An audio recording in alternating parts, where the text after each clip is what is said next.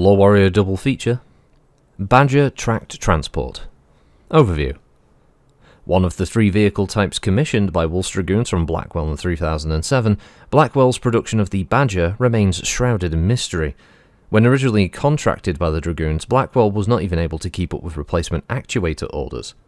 Blackwell had no designs or in-house design staff capable of designing and testing a combat vehicle, but less than a year later, Blackwell was turning out Dragoon combat vehicles at the rate of 5 a month, and still had enough excess capacity to fill orders for Peregrine VTOLs. In hindsight, most observers speculate that the Dragoons supplied Blackwell with the technical specs and machinery needed to produce the Badger, and by doing so, the Dragoons created a secure and independent source of spare parts and vehicles that freed them from the need to return to the clan homeworlds for replacement vehicles and parts. The modular nature of the Badger's weapon systems, strikingly similar to the modular systems used in clan Omnimex, seems to confirm this theory. Capabilities. The Badger is a tracked vehicle used in terrain that precludes the use of hovercraft. It's deployed in an offensive capacity only rarely, because it's handicapped by a light weapon load, lack of ammunition, and comparatively light armour. Typically, the Dragoons use Badgers as infantry transports. The vehicle's lasers provide ample fire support for dismounting infantry in such situations. The spacious interior of the Badger makes the vehicle well suited to transport infantry because the interior greatly reduces fatigue for the embarked infantry. Rather than riding in a cramped, ill-ventilated space wedged between boxes of ammo and rations, infantry troops in a Badger may recline in comfortable seats and store gear in specially designed interior stowage. Though some may scoff at such creature comforts, the difference between rested troops and those fatigued by an uncomfortable cross-country journey often spells the difference between defeat and victory. Deployment. The Dragoons have withdrawn the Badger from frontline service and reassigned most to Home Guard units. Others have been converted to ammo supply vehicles. Additionally, the Dragoons lost many Badgers on Luthien, and some observers speculate that Kurita troops salvaged enough of them to outfit a company. 3058 Upgrade. Overview. Produced alongside the Bandit, the Badger transport, with its simple modular weapons design, became a mainstay for the Dragoons' infantry. They developed into a common sight in Dragoon bases, used not only to haul infantry in relative comfort, but also to move cargo and supplies across the rough terrain of many of the worlds the mercenaries have garrisoned over their 60-plus year history. Blackwell Corporation began offering the Badger on the mercenary market in limited quantities, seeing them snapped up even before they rolled off the assembly line.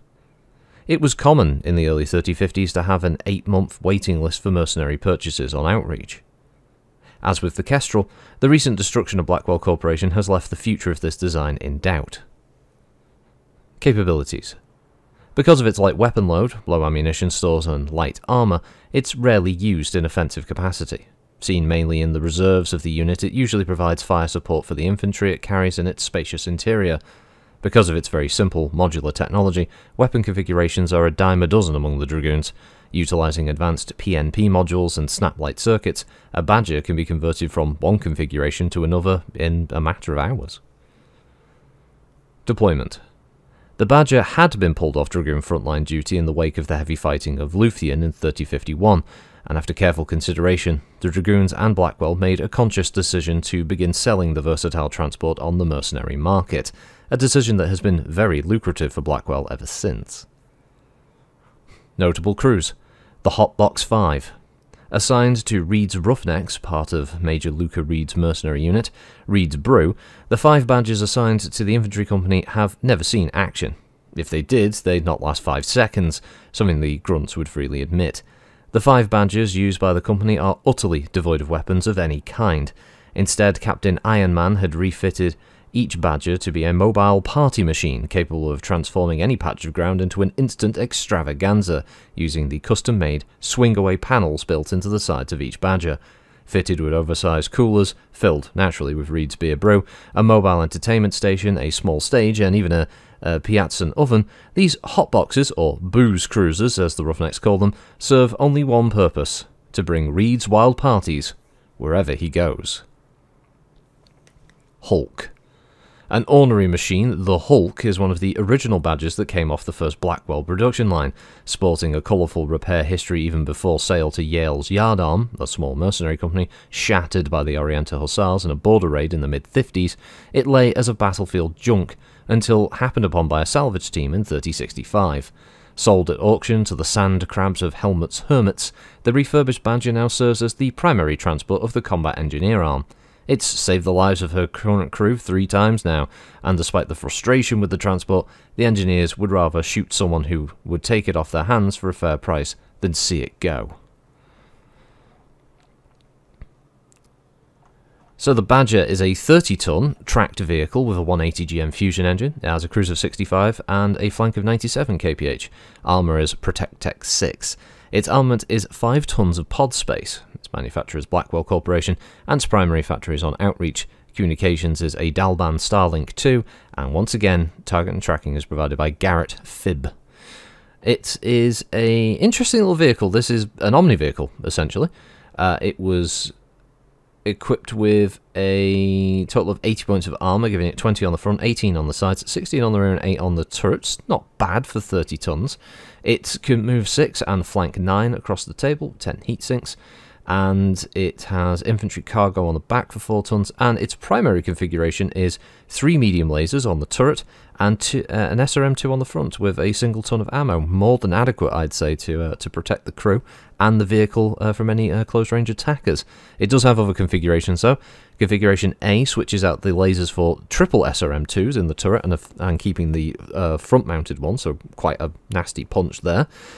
B configuration is a SRM4 in the turret and SRM4 in the body, with split ammunition, 25 shots there. C configuration is a pair of LRM5s, one in the turret, one in the body, with 24 shots in total, so 12 per launcher. Alternate configuration D is 3 medium lasers in the turret and a small in the left and right side, with an extra heatsink to cover it, which is an interesting one. A good all-round defense there for the infantry disembarking. And finally, configuration E. Oh no, not finally, sorry, penultimately. E is 6 small lasers in a turret, and then more small lasers, one in the front, one in the rear, one on the right, one on the left. So all-round small laser fire. That is a light show. And finally, sorry, configuration F, a bit of a late turret. Sorry, a bit of a late tech version here is an ER medium in the turret and an ER small in the turret as well, with extra cargo space for even more infantry. So you've got a lot of options there. It's a cool looking little vehicle, very anime inspired, I'd say personally. It's decent. I like it. It looks cool. It's got lots of options available for anyone in their little mercenary company. Might want to obviously be able to outfit the party or the crew with some half decent defensive options there in a transport vehicle. It's nice. I could see using this in larger scale battles, or as the kind of thing that these would be transporting some mercenary infantry to the front line. The players in the lance are covering them as they move in. They get, if enough of them survive, they get to location, disembark their infantry, the vehicles stick around for a turn or so firing at targets, and then they, get GTFO while the infantry do the busy work and the players are still supporting them in their mechs kind of thing. Yeah, some cool, scenarios that you can come up with there. Even as enemies, it's not too bad as well. Players trying to shoot them before they can get close enough to disembark their infantry that might be equipped with, man-pack PPCs and SRMs, that kind of thing. So there's some threat there. They're not ridiculously well armoured, but there's enough. I mean, 20 points of armour on the front is pretty decent. It can take a solid hit or two from mid-range ballistics and lasers, even a few large laser hits before it has to consider changing its decision about running headlong at the max. But yeah, I mean, even the primary configuration isn't too bad. I mean, 3 medium lasers is a pretty decent punch with an SRM at the front. It does give it the ability to reach out and hit targets. So yeah, that's pretty cool. I like that. Could definitely see using that in the future. So yeah, the Badger track transport, nice little vehicle. Anyway, rambled enough. I'll catch you all next time. Thanks for watching, listening. I don't know. Have a good one. Bye.